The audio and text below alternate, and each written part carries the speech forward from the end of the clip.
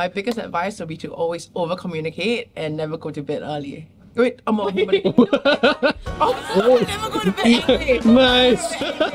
Undivided attention time, I think that's key. It's something that evolves in different forms, so cherish the current form. Falling in love is really easy. Staying in love is a choice. You're saying that she's holding you hostage in this relationship. What if you need help? How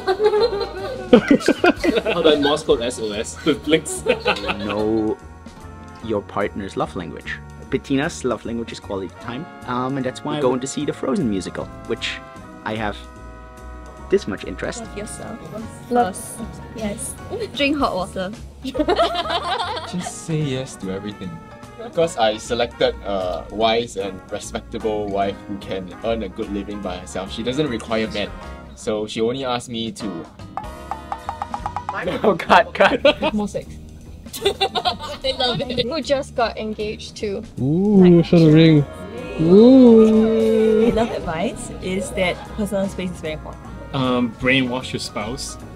Manipulation 101. That's how you get love. But I'm not a psychopath. You can't say that after you told people to manipulate your wife. Stay toxic. Kings and queens. If you have issues in your relationship, right, and you want to get a divorce, maybe you should also consider going for counseling first together. Because that's the key thing that the court will ask.